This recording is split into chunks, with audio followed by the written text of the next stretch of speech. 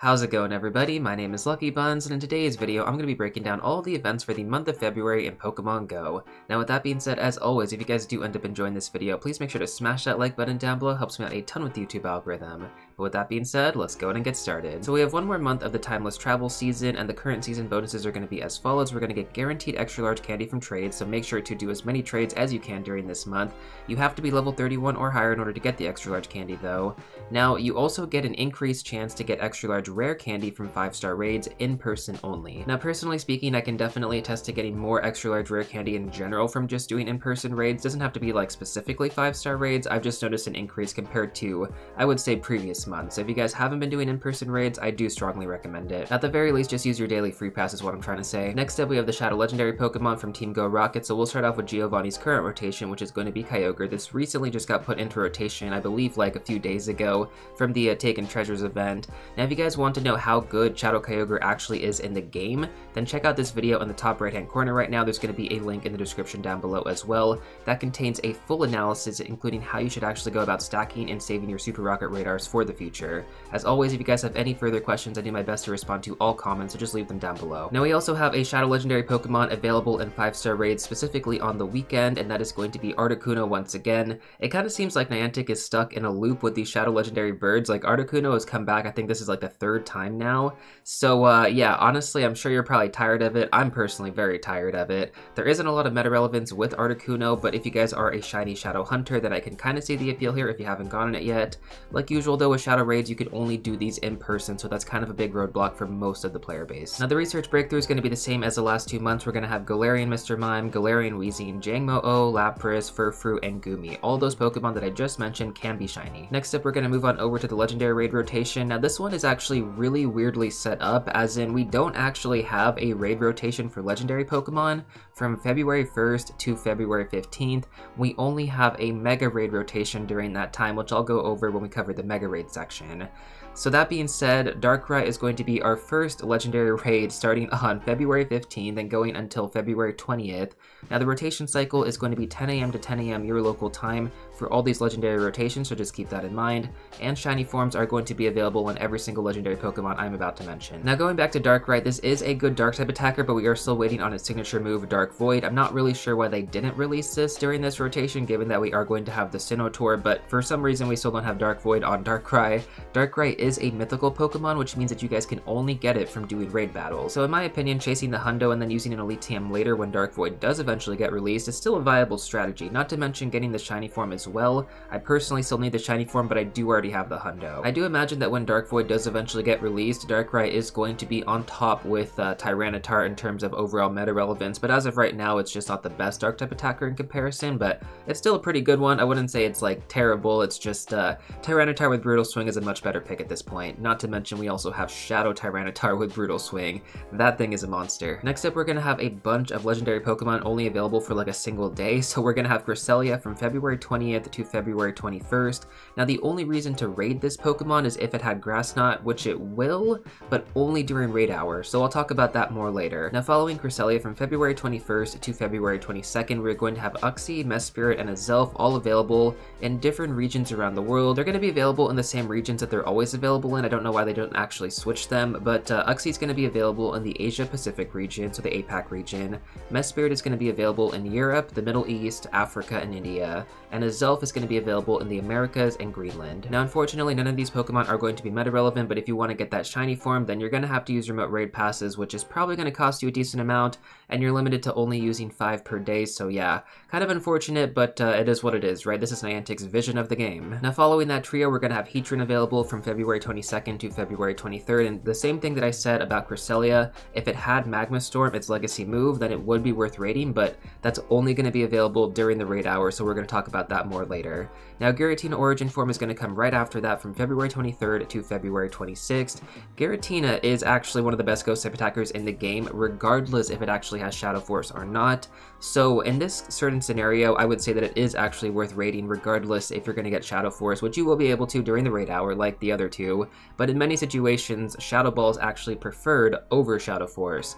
And given that Shadow Force is a legacy move, if you TM it away, you won't be able to get it back unless you use an Elite TM. So you kind of want to get some Giratina with Shadow Ball, which is the non-elite TM move, and then you want to get some Giratina with Shadow Force. Now in between the Giratina rotation, we're also going to have Dialga and Palkia plus their origin forms on February 24th to February 25th.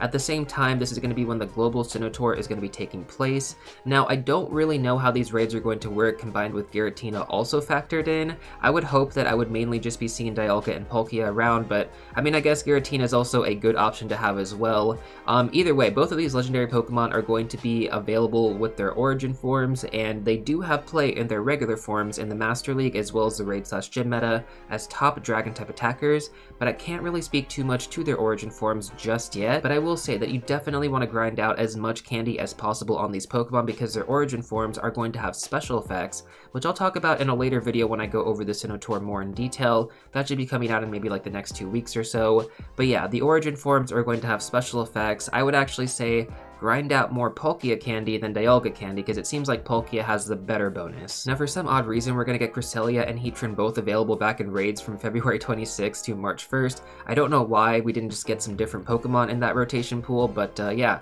Cresselia and Heatran are both going to be back, and neither of them are going to have their exclusive movesets, so I don't even know why you would raid them during this time. Now, like I mentioned earlier, a lot of these Pokemon won't have access to their legacy moves during normal hours, but they are going to have them available during their raid hours. I'm not sure who decided that this was a good idea, but yeah, this was a terrible idea. I mean, only having the legacy moves available for 1 single hour, that kind of sucks. But either way, if you guys want to focus on getting these with their legacy movesets, the 3 ones that I would pay attention to are Giratina with Shadow Force, Cresselia with Grass Knot, and Heatran with Magma Storm. So let me go over this once again. For Cresselia that actually knows Grass Knot is going to be available on February 20th from 6 to 7 p.m. your local time. For Heatran that's going to be on February 27th, 6 to 7 p.m. And then for Giratina Origin Form that's going to be on February 23rd, 6 to 7 p.m. That is the only time that you guys can actually get them with their legacy movesets, or you can Elite TM them, but again, like if you want to get them with their legacy movesets, it's going to be the best time to do it. Darkrai also knows Sludge Bomb during its raid hour, but again, Sludge Bomb on Darkrai,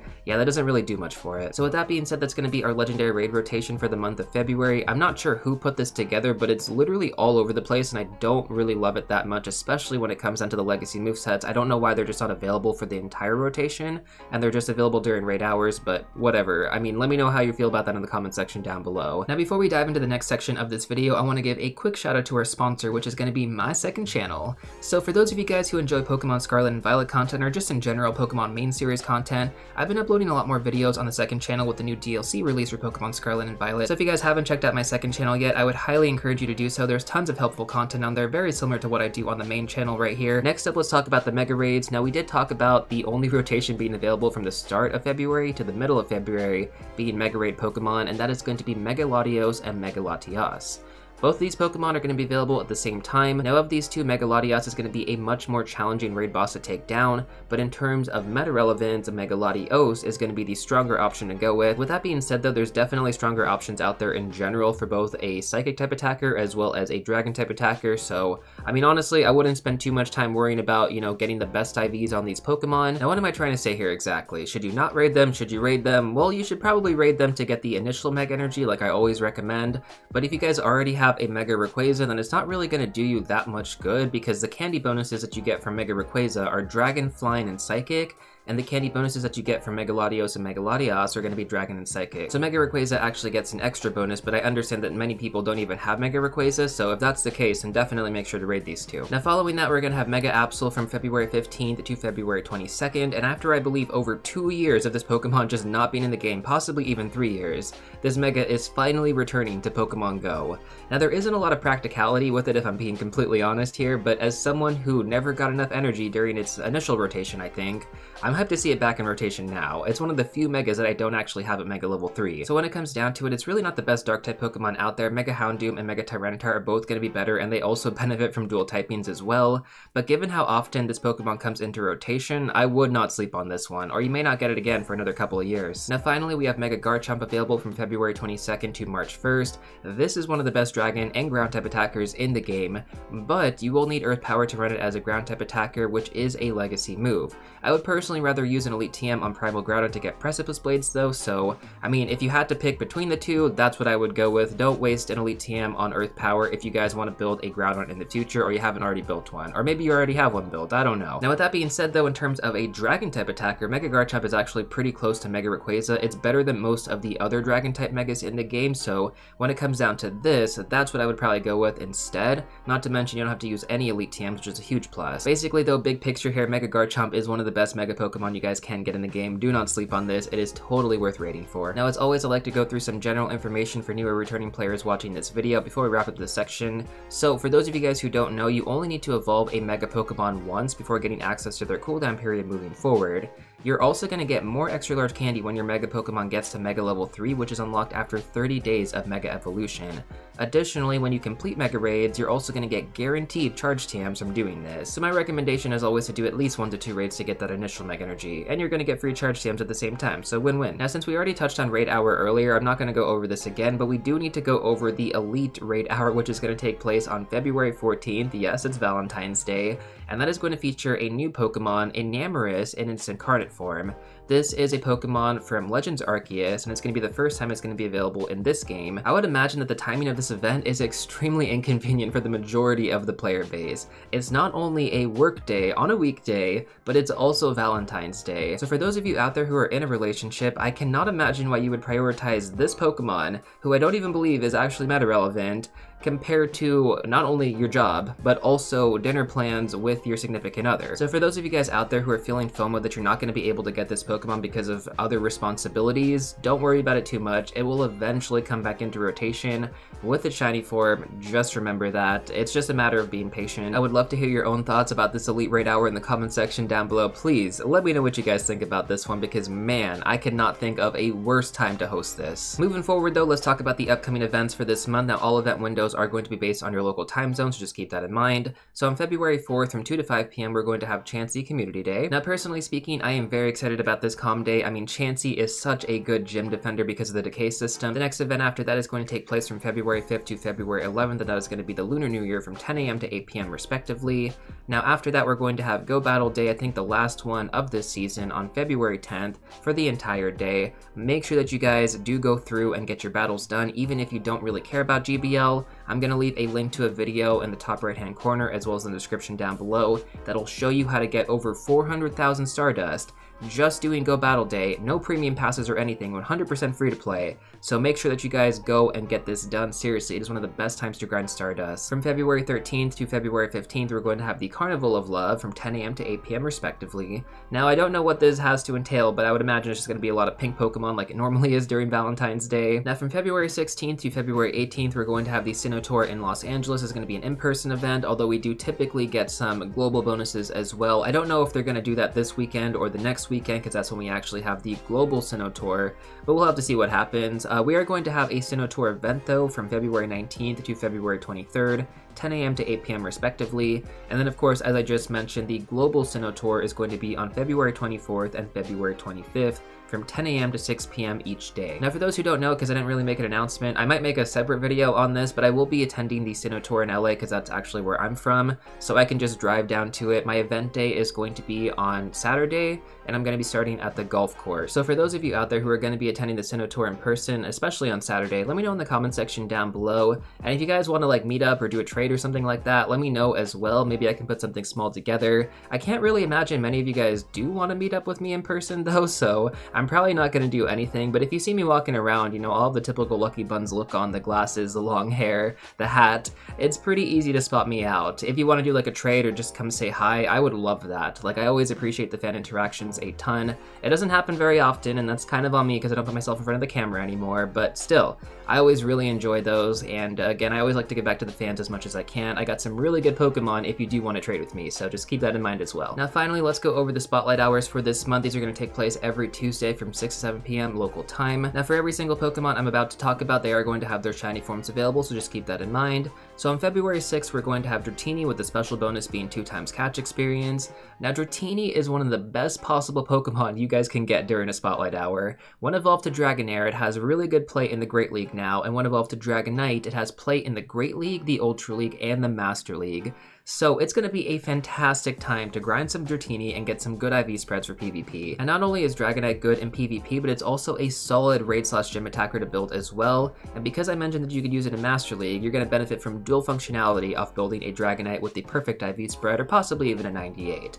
Either way, what I'm trying to say here is that Dratini is going to give you so many options for different builds in different metas. Now when it comes down to the bonus, while it is nice, I wouldn't actually recommend using Lucky Eggs just because it's only 2x catch experience, and we typically get 3x catch experience on calm days. But with that being said, I would definitely try to focus on getting as many Dratini as possible, opposed to your precision for excellent throws, because the more Dratini you catch, the better chance you have of getting Great League spreads, Ultra League spreads, and then possibly even the Hundo for Master League. Our next Spotlight Hour is going to be on February 13th. That is going to be for Munna with the special bonus 2x catch candy.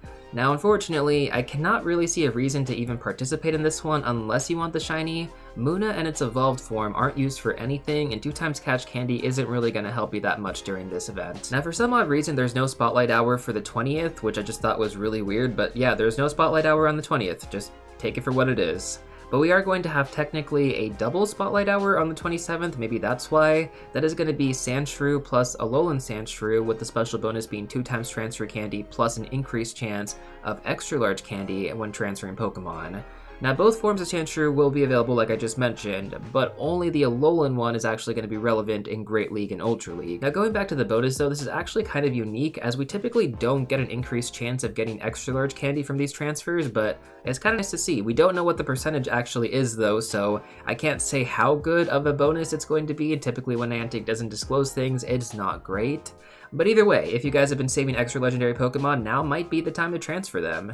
So what I would do is I would create a search tag, group together all of your rare Pokemon and extra legendary Pokemon, and bonus points if you mirror trade them with someone beforehand, because we do have extra large guaranteed candy from trades. So if you trade with them and then you transfer them later, you can get even more candy that way. But in conclusion guys, that's pretty much going to be it for February. It is looking jam-packed this month. It's usually always pretty busy though with the generational tours, and there's just lots of Pokemon to hunt, there's plenty of good events, and some pretty good Spotlight Hours too. There's definitely a lot going on this month, but as always, I would love to hear if there's anything that you guys are personally looking forward to, so let me know in the comment section down below. And as always, if you want to check out some more content, I'm going to recommend these two videos right here. But before you go, don't forget to smash that like button, subscribe, and I'll see you all real soon in the next one.